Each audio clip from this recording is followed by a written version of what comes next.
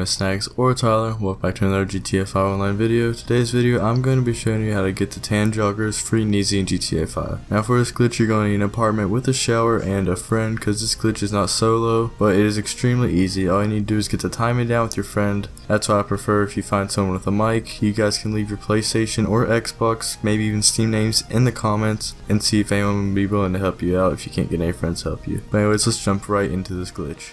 Alright, so for this glitch, I'm going to be showing both perspectives, aka the person that will be kicking you from the CEO, or you kicking your or you being the one kicked from the CEO. So what you first want to do is, if you're helping your friend get this outfit, you're going to be the leader of the CEO, invite him, change the management style. Well, you're going to go to management, go to CE style, change it to Warlord, and then leave the associate uniforms to runners, and then change his to runners 3, I think it is. You can do this with any CEO outfit, but this is get the tan, and I'm pretty sure you can get the black joggers in this like little Warlord section as well. But what you're going to do is have your friend go into the shower. As you guys can see in the gameplay, we failed the first time, but all you gotta do is re-invite him, change CEO style back to Warlord and everything. But right before your friend gets in the shower, or right after your friend gets in the shower, my bad, you're gonna want to kick him as soon as, right after he gets in the shower, or right as he gets in the shower, kick him. And what you should notice, instead of like whenever he's getting in, his clothes, if you're too early, his clothes will glitch and go back to his regular outfit. But if you get it right, he'll just get straight in, have him get out, and then he should have the tan joggers without being CEO. Now all you need to do is go save this outfit as an